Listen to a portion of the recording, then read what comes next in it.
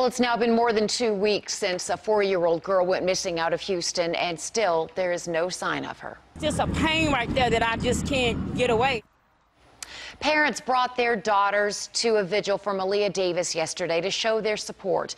Together, they wrote prayer-filled messages in chalk and released dozens of balloons.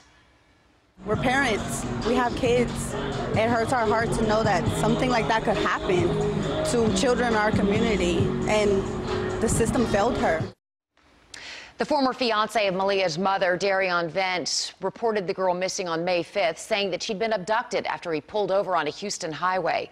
Police later said his story didn't add up. Vance was arrested after authorities found blood in his apartment and dogs detected the scent of human decomposition in his car.